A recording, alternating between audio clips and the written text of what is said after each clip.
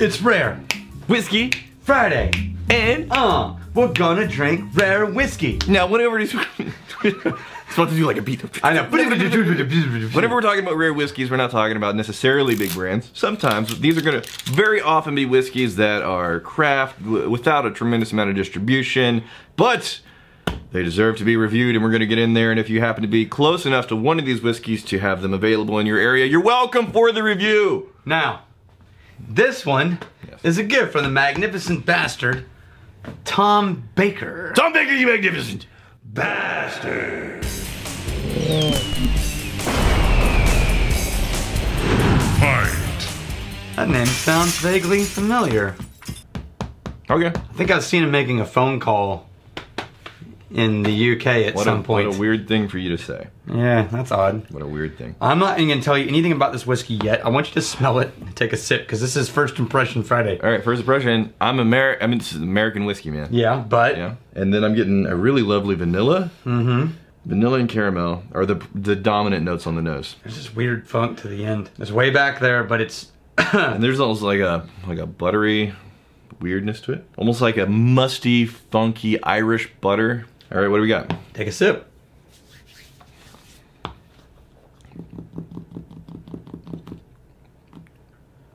Right? Huh? Yeah, just Wait, what? takes a bunch of 90-degree turns. Yeah. So this is Wicked Harvest Bourbon whiskey aged in wine barrels with pistachio nuts. Hold on. I love pistachio nuts. Yeah. I love pistachio nuts. Now go back and see if you can taste and smell the pistachio nuts. I actually really like that whiskey. Yeah. Going in blind. Yeah. So this is Jim and Gloria Zion who have a winery, and they're also pistachio nut farmers, incidentally. Oh. And so he was trying to figure out, how do you take a classic bourbon and work it into pistachios? I wonder if he's ever tried his hand at milk nuts. The best of the nuts. Yeah. Well, they're the most mighty of the No, nuts. I found out they're from Morro Bay, evidently. The most mighty which is where of the nuts. Halle, my wife, went to high school. Yeah. Yeah. Yeah, they're from Morro Bay, Central Coast, California. Great. That's So if I Super go back to relevant. Slow, I'm gonna be like, "What up, Jim and Gloria? Let's drink some whiskey with pistachio nuts."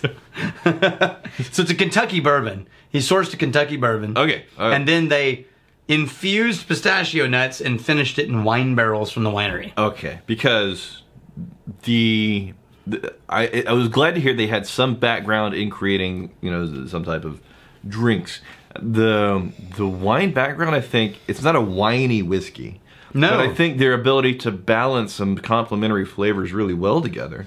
He said he they worked on this for years. Yeah, they know what they're doing. They dialed this one in. You can So tell. he didn't phone it in. For years, they tried various proofs, various levels of infusion, and they brought samples to friends. Oh, I and just said, found- "What do you like?" I just found the pistachio. Right? It's at the very, very end. Yeah. And it's the aftertaste. No, I would like 3 or 4 drinks in. It showed up right on the front. No, for me, it was the aftertaste. Let me see if I can get to it. Yeah. But you do have that nice little balance of It's definitely there. the caramel, the vanilla, the classic American bourbon type. All right, we're moving on. Oh, First impression. oh, You can come back and pour first yourself. impression with the pistachio. You can come back and pour yourself some more whiskey. You need to rinse that glass and dump it out. All right, this one, I'm gonna pour it, then you're gonna read the note. This is Stillwrights Bourbon, a gift from Jaken Harder. Although, as we had christened him before, Mr. Harder. Mr. Harder, you magnificent Bastard. Fight. Because you thought it was funny his name was Harder. Didn't know. Yeah, okay, read the back of I it. couldn't do this Jack and Jachin. Yeah, Jack and Harder is just too much of a setup. So sorry. Thank you for the whiskey. It had a note for you on the back. I have taken the Stillwrights distillery tour and fully believe they distill and age their own whiskey. Yeah, it seems like it. It has been a while since I tasted it myself, but do remember it having an instant bite. Pronounced Jakin. Oh, he did. He did it for us. He said pronounced Jakin phonetically. Yeah. Comma. I'm not a porn star. It's pronounced Jakin. Yeah. But since Rex said it, Mr. Harder shall be what he calls me from now on. Mr. Harder. Mr. Harder. Yes, thank you very much. So this is Flat Rock Spirits, craft distillery. I'm glad there is this note. I'm trying to get some distance from that nut finish I had on that. This is dramatic on the nose. Brad Measle, Sean Measle, and James Bagford. And in Ohio, using Ohio grain, making a straight bourbon whiskey. Now this is a cool thing. Originally, they started with small barrels, 15-gallon barrels, and then started releasing things at 2. And then as the distillery got older, they moved to larger and larger barrels and older whiskey. Sure. Which I think is a really cool direction. Yeah. And now everything is coming out at least 5.5 years old. So this is at least 5 years old in theory. If this is one of the batches we got that they're recently doing, this is at least 5 years old. For a second, I thought this was just a regular boring bottle. There's a cool little, custom cut. There's a little, well, I don't know if it's custom, but it's very rare. I've never seen. It's got like a spiral going around the top part. That's cool as hell, man. I like bottles, anything that's a little bit different. Now you do get the craft beer brewy type of nose with with this like a cinnamon there. This is weird, but the palate has this weird earthy, mulchy note to it that is usually around a sweet bourbon, but in this one is the core of the bourbon. Oh. You see what I mean? This is wet mulch and cinnamon. Yeah. Wet mulch and cinnamon. Yeah, the grain is very strong in this. Yeah. So you're walking around after a rain and there's the mulch and it's just like it's super humid, starting to evaporate. Some heat coming off it. Now, one thing they did on the website is they said, I thought, what? That's ballsy. It says, how does it taste? Is their frequently asked question. How does it taste? Their response, how can you really describe taste? That's a direct quote. All right. And then followed by, tasting notes are subjective. Yeah, they are. And so they don't even bother. They don't put any tasting notes on their whole website. Okay. It's like, oh. Buy it and find out. Fair enough. Buy it and find out. I kind of like that. I kind of like that response. Yeah. Right. Well, how's it taste? I don't know. F you. Buy it and find out. Right. It'll cost you a couple of. Who's on the? Couple of sawbucks. Couple of sawbucks. Yeah. All right, we're moving on. Oh yes, gosh, I keep forgetting. We were doing the first impression. Look, we have a whiskey meeting to get to. This is another one from the Titan of whiskey, Brendan Kite. That Titan of whiskey. It just blows up because the name is just so powerful.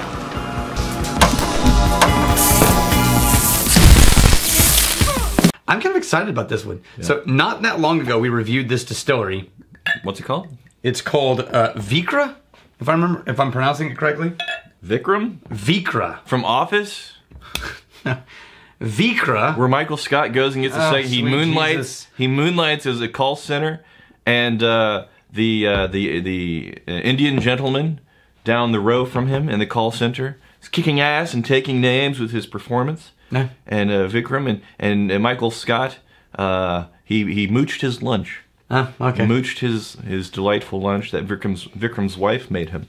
Mooched his lunch. So this is Vikra Distillery in Minnesota. We tried their single malt, and the consensus was it was made in partnership with our friends at Bent Brewing.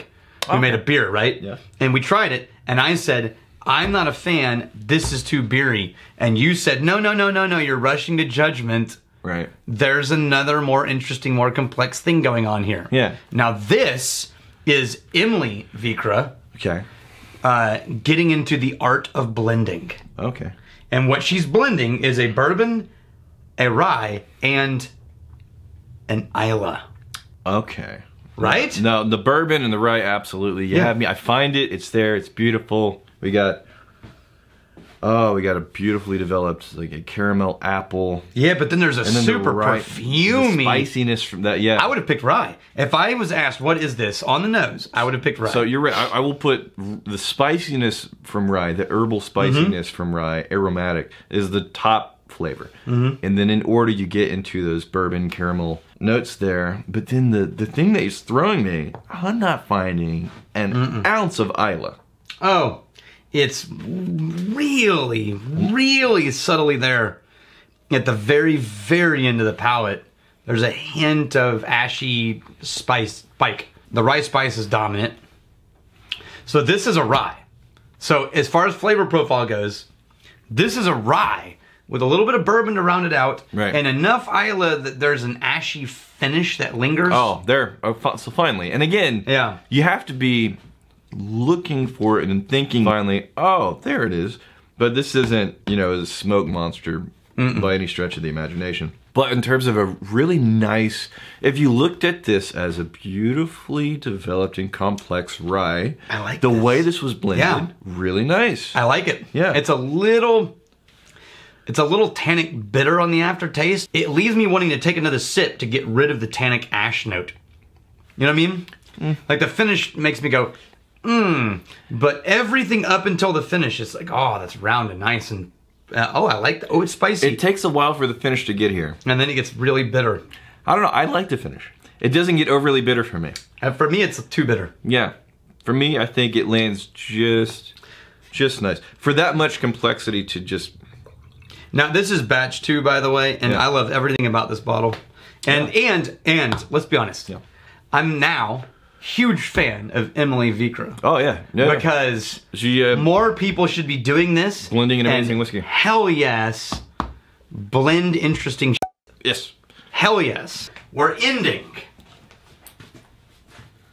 with the Westland Peat Week from 2016. We're going back in time. Back in time. Doo-doo-doo-doo-doo. Simpler times. 3 years. Simpler times. Simpler times. All right.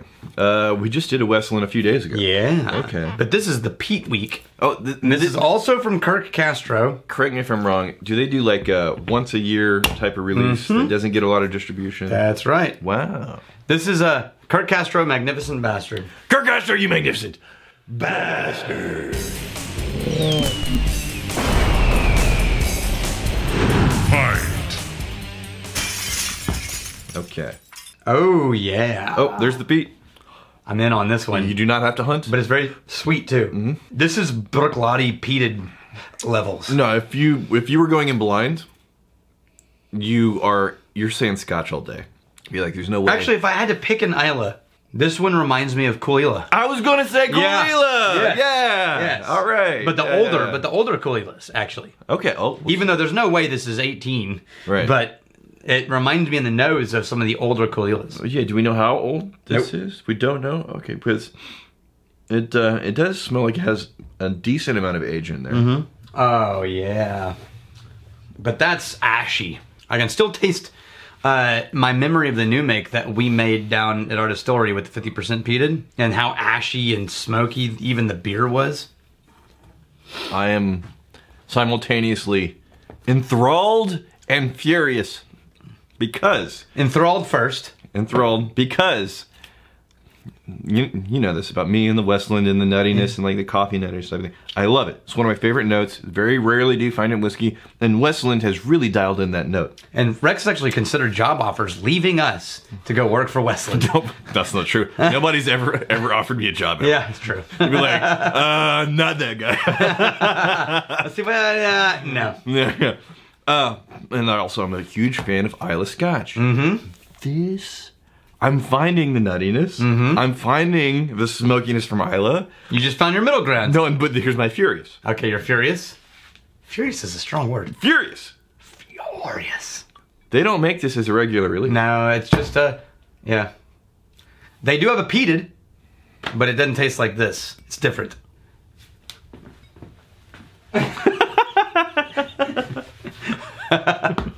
Okay. Okay, we did it. So this, let me. I know. Let me camp out. Look, here. you can camp out. We're going to end this video, and you're going to just keep drinking the rest of your whiskey. We don't have to rinse it out, because we're at the end of the video. Now, put the bottle back, Rex. No, I'm not doing that. Put the bottle back, Rex. Shh. Here's the fight. You steal my drink. Put the bottle back, Rex. If you fight, then you fight with your friend. Right now. If you steal me, steal over Sarge. Don't make me call Brandon. And if you drink, may you drink with us. I'm not putting the bottle in. Hey, thanks for hanging out with us in the Whiskey Vault. Don't forget to throw in a like, hit that subscribe button on the bottom right, and drop a question or comment down below.